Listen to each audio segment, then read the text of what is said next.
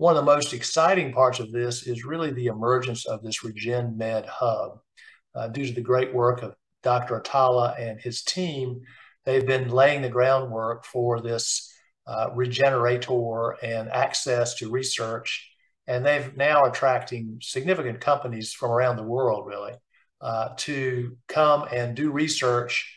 And that really plays into our anchor theme, because those companies that want to be near the research tend to grow. They want their brightest minds there.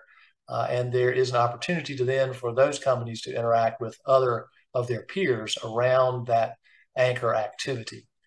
So some of these companies you may or may not have heard of, but probably the most interesting one is Axiom Space. And these folks are building a laboratory in space.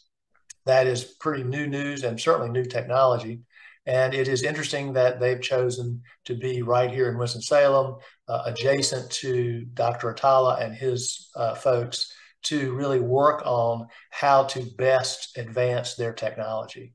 And that's a really good example of how, having really good research and really good anchor institutions as a means of bringing business in and then bringing opportunity in, and that ultimately leads to growth and job growth.